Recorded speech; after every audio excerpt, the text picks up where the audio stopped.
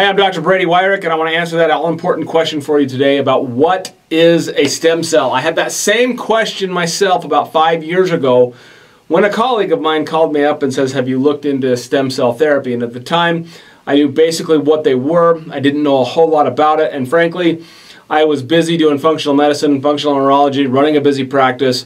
I was just fine where I was at until I started reading up on what stem cell therapy was, what it was doing, and I could see the direction that it was going. And from that point on, I didn't have a choice. I was not okay with knowing what I knew and not being able to apply it. So the next you apply the next couple years, we jump into this, and we started actually applying this a year ago. So here we are a year in from when we started doing stem cell therapy, and the question, or the answer that I give people, I actually got from a patient. I absolutely love it.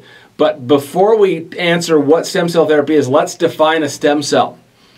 A stem cell is your body's own natural reparative mechanism. So right now, in your bone marrow, in your blood vessels, and in your fat tissue, you have these stem cells. And this is the part that I got from a patient. Those stem cells are blank slate cells, meaning they're just a cell. Your body can use those cells to become just about anything that it needs it to become. So when you get injured, those stem cells are released to go to follow the inflammatory signals to the site of the injury, calm the inflammation down, and start repairing and regenerating whatever that tissue is. So that is a stem cell.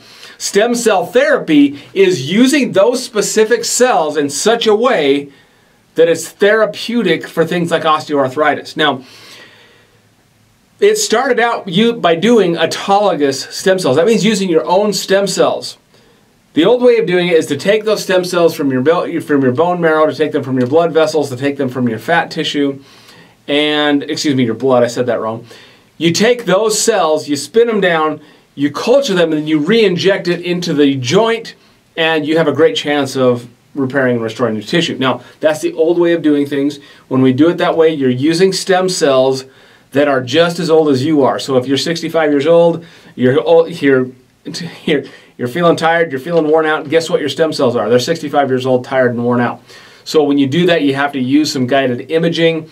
And my point is it's not as effective as what's available today, and it's more expensive because of the procedure of actually doing the stem cell therapy.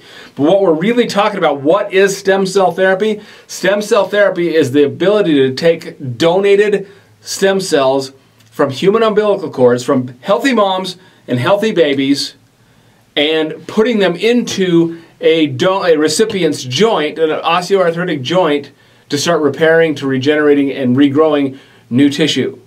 Stem cell therapy is a viable option to joint replacement.